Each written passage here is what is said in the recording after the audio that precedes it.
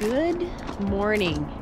It is 6 a.m. up at Snoqualmie Pass, and today I am going to be climbing a mountain that I have had my eye on for some time, and that would be Red Mountain. I saw this mountain last year and I knew I wanted to climb it, so I am back a year later and we are going to get this summit. It is about 6 miles round trip with 2,700 feet of gain, so this is an easier mountain, which is good because I am actually fighting off a cold, so decided to go for something a little bit easier while getting better. So I'm very excited. Red Mountain is supposed to be beautiful. The alpine is starting to bloom and we've got gorgeous clear skies, so let's get going and climb a Red Mountain.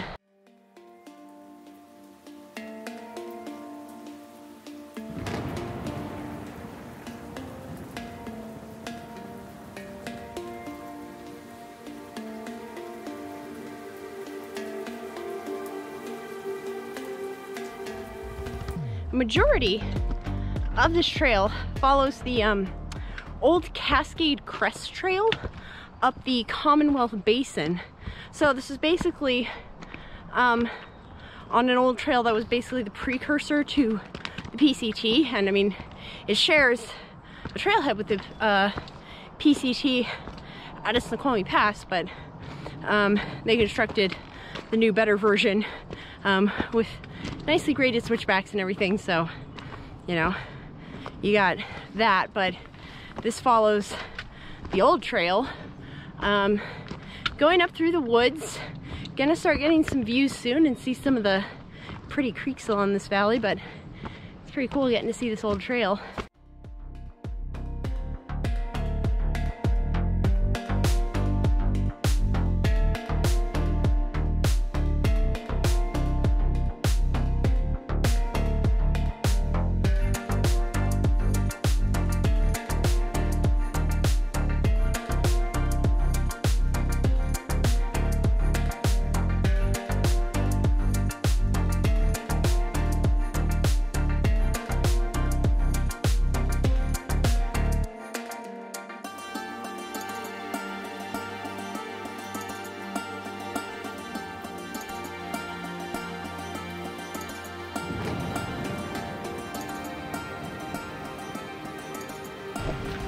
Okay, well, that creek crossing over Commonwealth Creek was a little bit spicier than I thought.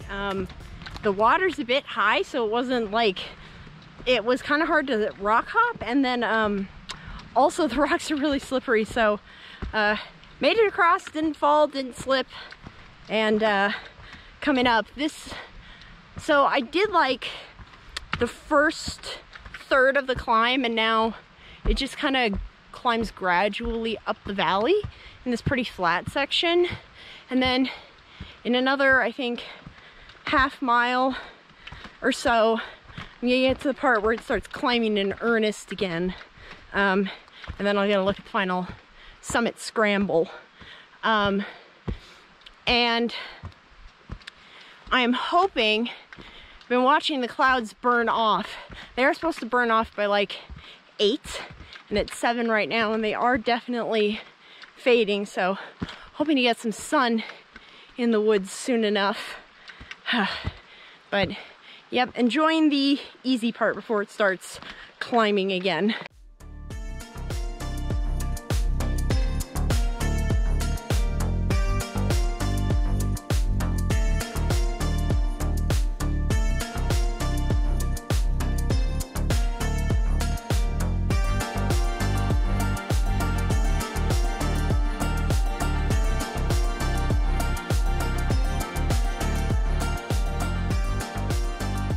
There she is, Red Mountain.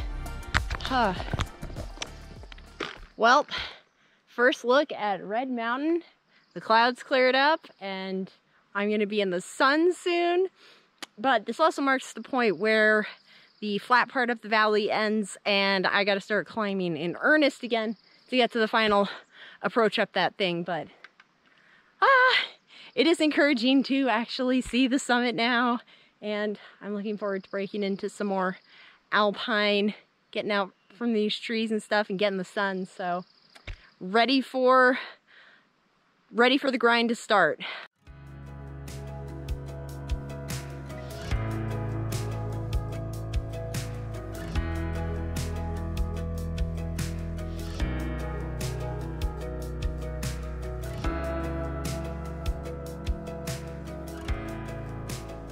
As you can see, I made it into the sun, and I'm just ascending this section at a slow trudge. If my breathing seems more labored than usual, that's because it is.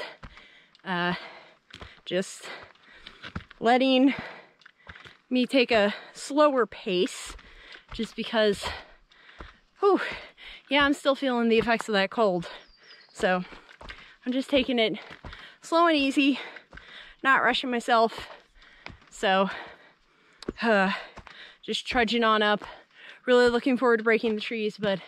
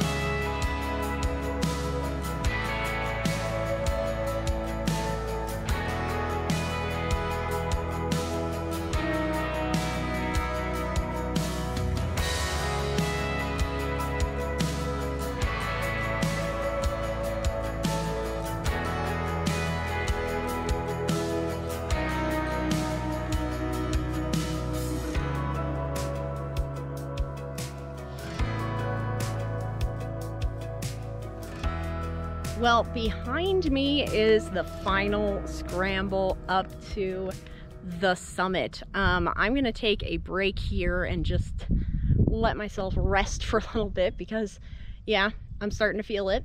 The cold is definitely slowing me down, but I only got like 400 feet of scrambling to go, and I'm very excited. This is supposed to be a very fun scramble. And it's going to be beautiful. The views are going to open up. I mean, as you saw, the views have already started to open up. So this is going to be a gorgeous final ascent. And you may have noticed I brought the helmet. And one of the reasons for that is Red Mountain is known to be covered with very loose rock. And I'll have to see if I feel like I need it, but I figured better safe than sorry. I don't want to have rocks slide down and hit me on the head. So being safe, but there it is, and the sun is about to come over the crest of that, so it's gonna start warming up too. But I definitely need like 10-minute rest, then I'm gonna get on up that ridge.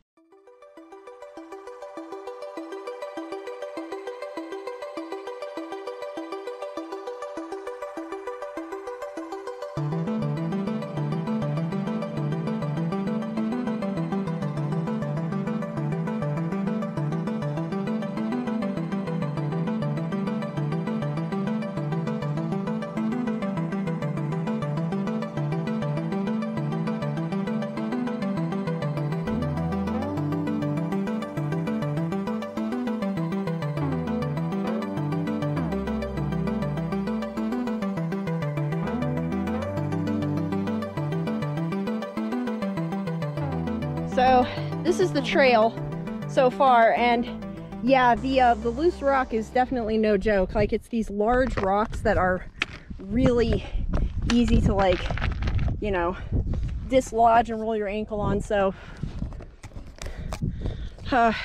yeah, this is slow going. It definitely reminds me of Kendall Peak. That's what a lot of the peaks up here at Snoqualmie Pass are like, but yeah, this is definitely worse. So I'm just going really slow and minding my footing. It's supposed to be more solid rock up a little bit higher, but I mean, view isn't bad. But yeah, this is going to be a pain coming down.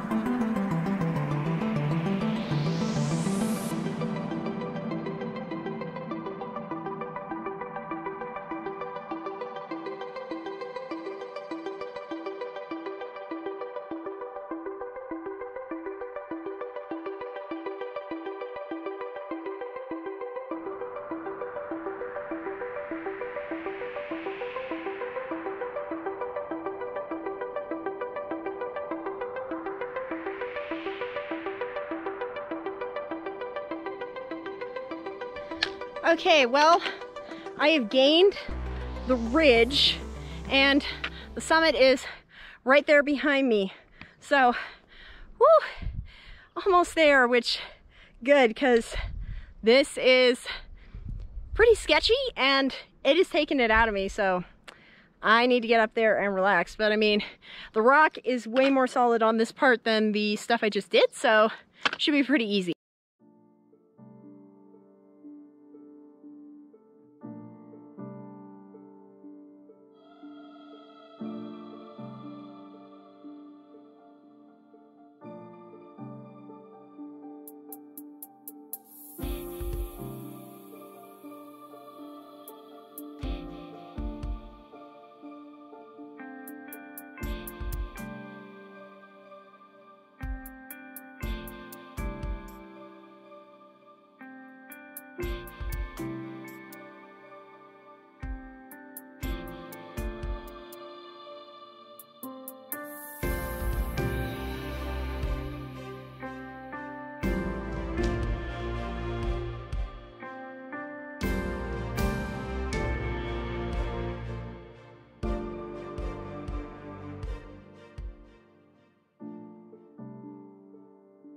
I give you the summit of Red Mountain.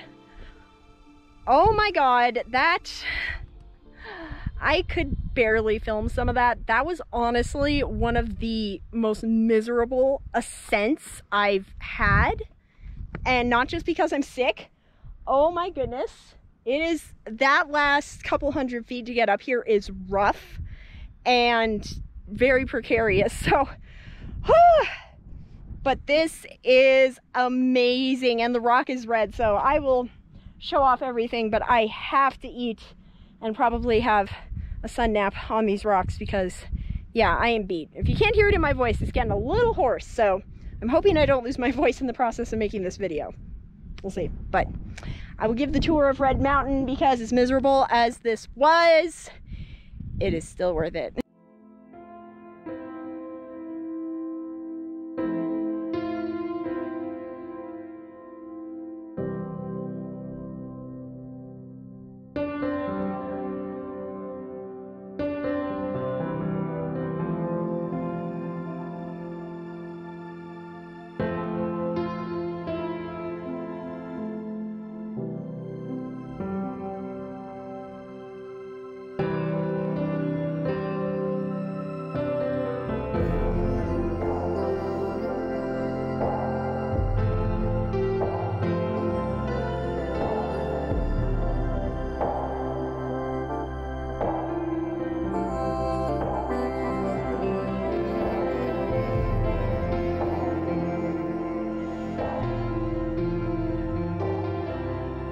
I will give the tour because this is honestly an amazing view. So start with the tour, then I'll show off some geology and stuff like that.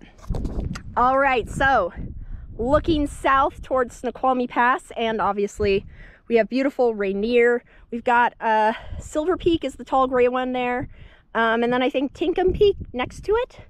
And then coming down here, this knob here, that is Guy Peak. This is Cave Ridge. That is Snoqualmie Mountain. That is where I was last week. And then this is London Peak. This is supposed to be like a technical climb that's pretty dangerous, but you can definitely see the boot path going up it. And then here's the Red Ridge. You can obviously tell which part when it becomes Red Mountain. And then this mountain here I've become aware is Mount Price. This is Big Snow, and then right behind Big Snow you can see something white. That is Glacier Peak. And then coming up around here we have this big pointy thing. That is Mount Thompson.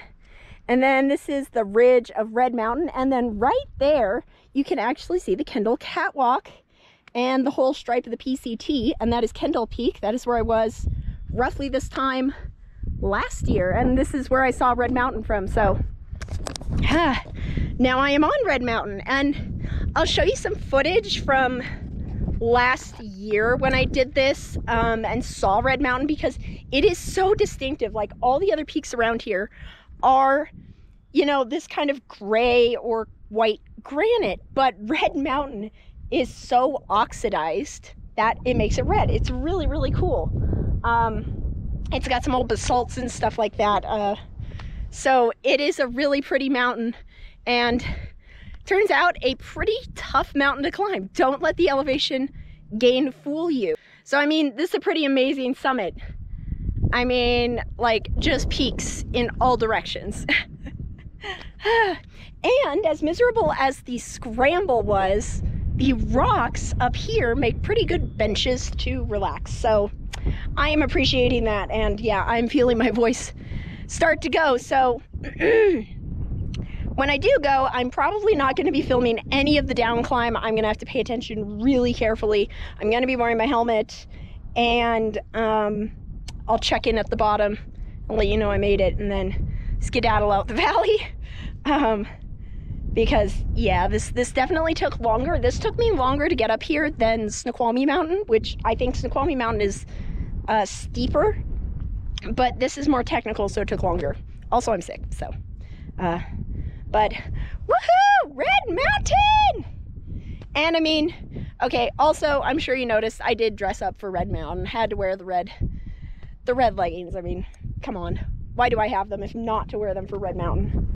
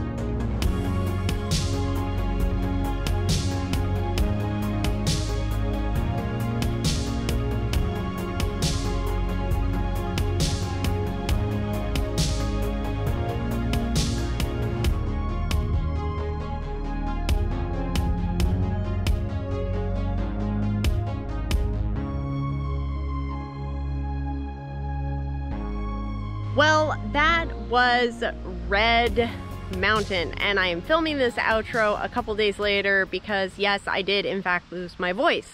Pro tip, it is probably not the best idea to climb a mountain like this when you are in the middle of a cold, but hey, I survived and I'm feeling much better now. I have a lot of thoughts about Red Mountain. I'm glad I got the summit because if I'm being perfectly honest, I don't think this is one I would do again. Don't get me wrong, Red Mountain is gorgeous. The views are beautiful and the climb up the valley is really quite pretty. However, that final 1,000-foot scramble to the summit is honestly quite miserable. The quality of the rock is abysmal, and just going both up and down was honestly, it was not fun at all. The loose material and everything just made this a chore, and there are way more fun scrambles that will get you to basically the exact same view. So I'm very glad I got this summit. I would say the reason you would want to do this one is for the peak bagging purposes, which for me, that was important. However, if you are in it for the views, there are other peaks at the Snoqualmie Pass area that I would more highly recommend if you want to get views like this. If you are going to do Red Mountain, I would highly recommend bringing a helmet, just because there is a lot of loose rock and there's some good chunks as well. It's not just like some dirt and some small pebbles.